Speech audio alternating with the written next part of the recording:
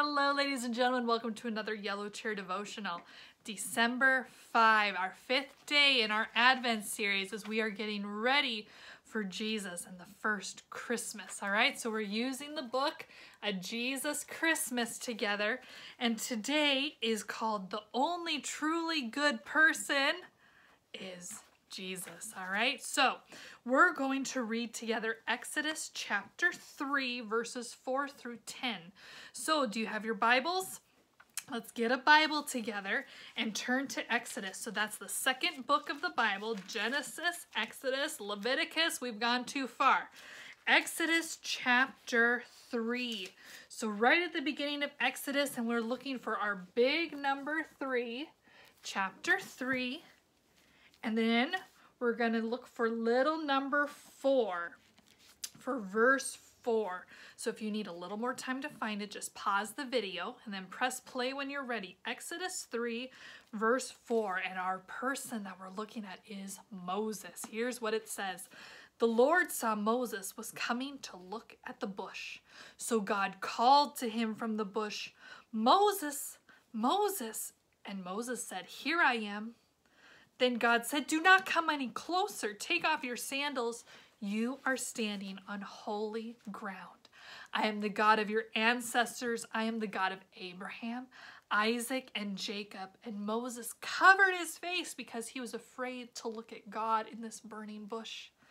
The Lord said, "I have seen the troubles my people have suffered in Egypt, and I have heard their cries when the Egyptian slave masters hurt them.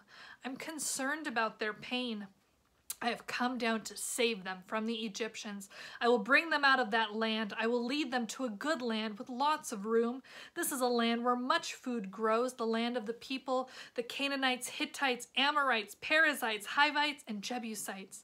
I have heard the cries of the people of Israel. I have seen the way the Egyptians have made life hard for them, so now I am sending you to the king of Egypt. Go, bring my people, the Israelites, out of Egypt." All right, so a burning bush that doesn't burn up, and Moses is drawn closer. Why did Moses need to take off his sandals? Well, it said in verse 5, "Take off your sandals, for where you are is holy ground." Holy ground because God was there, and God is holy, isn't it? And why was God sending Moses to Egypt? They were enslaved, right? The Egyptians had turned the Israelites into their slaves. And what is God all about?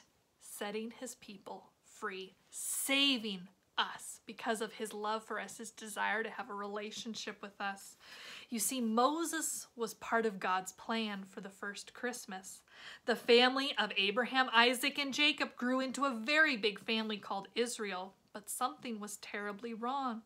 God's people, often called God's children, were slaves, and they lived far away in a place called Egypt. God sent Moses to lead his people. Moses loved God and he was a good person, and Moses would rescue God's children from slavery. But Moses could not crush the head of the serpent. He was just being used by God at this time. Because you see, the serpent, Satan, whispers another lie. Any good person could rescue you. Look at Moses. He rescued. No. What is the truth that God says? The truth is that no matter how good or wise people are, none of them are God, right? Your teacher isn't God. The adults in your life aren't God. The leaders in your church aren't God. I'm leading this video. I'm not God, right? We don't want to follow people. We want to follow God.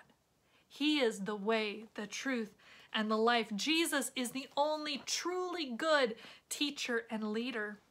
The serpent tempted Jesus, but Jesus won every fight against sin. Only Jesus never sinned, so only Jesus can crush the head of the serpent and rescue us. Christmas tells us that Jesus is much more than a good person. He is fully God and fully human.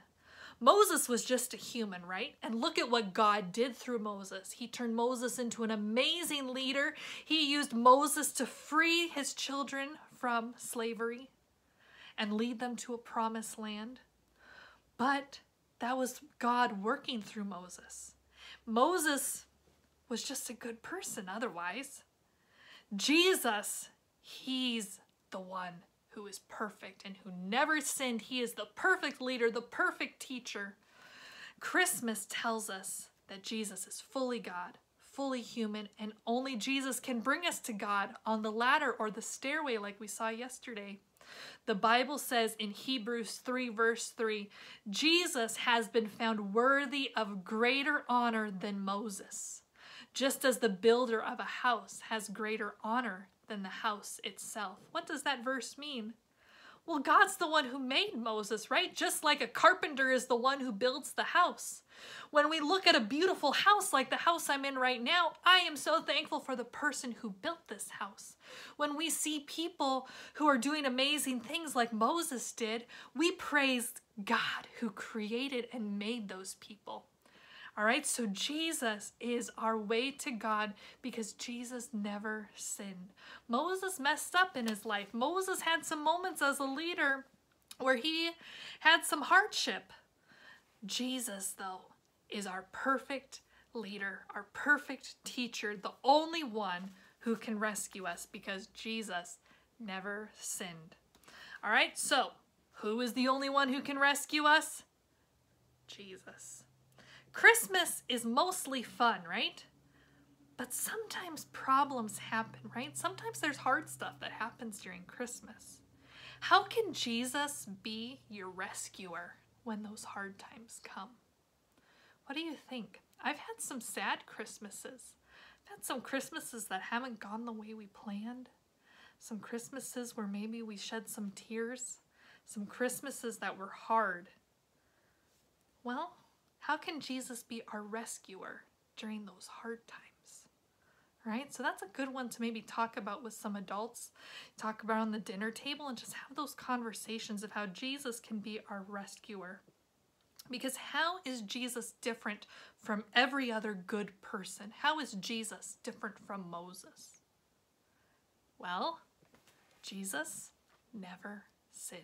He was fully God, fully human. He is our everything. So let's say a prayer, and then I'm going to talk about today's ornament. Dear Jesus, we are thankful for your plan for us. We are thankful that you never sinned. You resisted the temptations of Satan. You are here to crush the serpent's head. We are thankful for your victory, for being our rescuer through the hard times. Moses was a good leader, but he was a good leader because of you working through him. We are thankful that you want to work in our lives too. We are thankful for your love for us, and we say this in your name. Amen. All right, so our theme for today for our ornament, Jesus never sinned. All right, so again, if you need to print more ornaments off, or you could also design your own and just cut them out, there's a link in the description for the video, but I wrote that it's December 5, and then I used some cursive, and I said, Jesus never sinned, but you could write it however you want. And on the back, well, I did a not so great drawing. I messed up, and now you kind of have to squint. It kind of looks like a turkey, but I was going for a burning bush. So I'm going to need to use some colors on there to fix it because it looks a little not so great. But you can draw a burning bush, or you could draw God's name to remember that God was the one talking from the bush to Moses. You could even just design anything you wanted to help us remember that Jesus never sinned. He is the perfect leader, the perfect teacher. He is the one that we want to follow. All right, so have a wonderful day decorating your ornament, getting it ready to hang on the tree or on a garland or on the fridge. And I hope we can remember that because of Jesus, we have someone who is the way, the truth, and the life. We have a good teacher and leader to follow who's going to deliver us and set us free. And I will see you tomorrow.